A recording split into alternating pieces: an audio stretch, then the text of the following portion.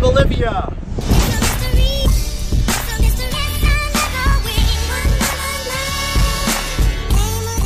So right now I'm in a small village. They've got tons of cool souvenirs that are handcrafted by the locals. I always love to see what the locals have made and just support them in whatever way that I can. So really cool the stuff that they've made here.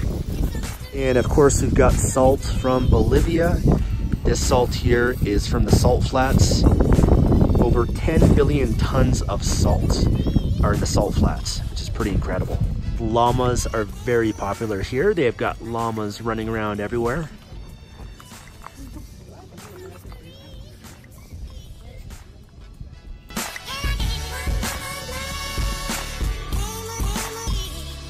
So right now there's air that's coming out from underground, and that's why you see the bubbles right now. It's pretty cool. Okay, right now we're in a restaurant in the middle of the salt flats. It's all made of salt. These are salt blocks here, which is pretty cool. And we took some pictures with a llama. I'll have to share with you guys the photos. They're pretty cool.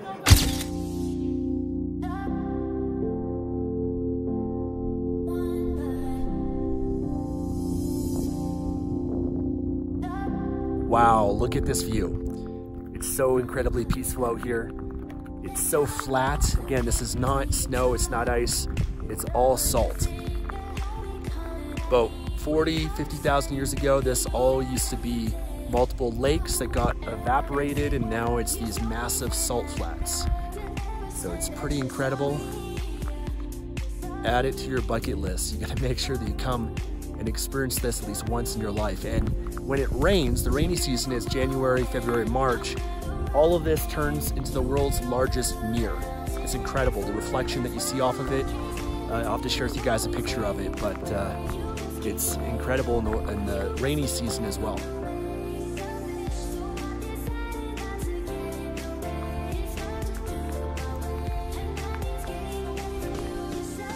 So we're taking some perspective photos. I'll share with you guys how we do it. Got a llama here and Godzilla. These are really cool shots. I'll show you guys the ones we took.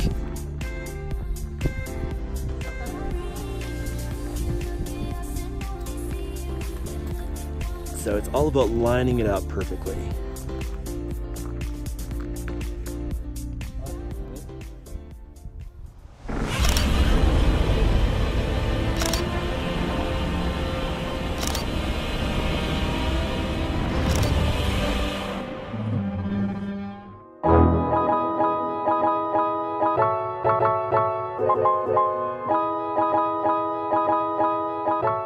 Okay, so right now we're gonna hike up the top of this island. This was once an island.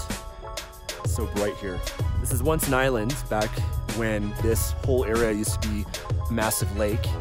And as you can see, it's full of cacti, which is pretty cool.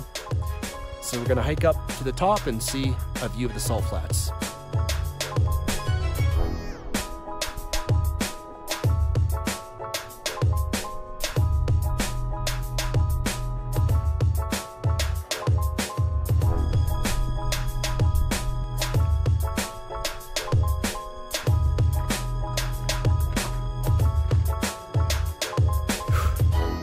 It's actually a pretty tiring hike because of the altitude.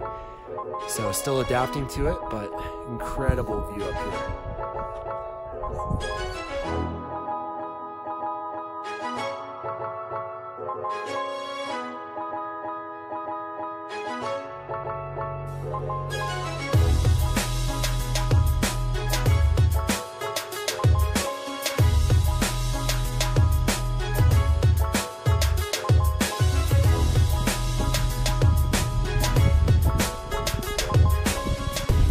We're just driving back to the hotel and we had to stop to catch this amazing sunset.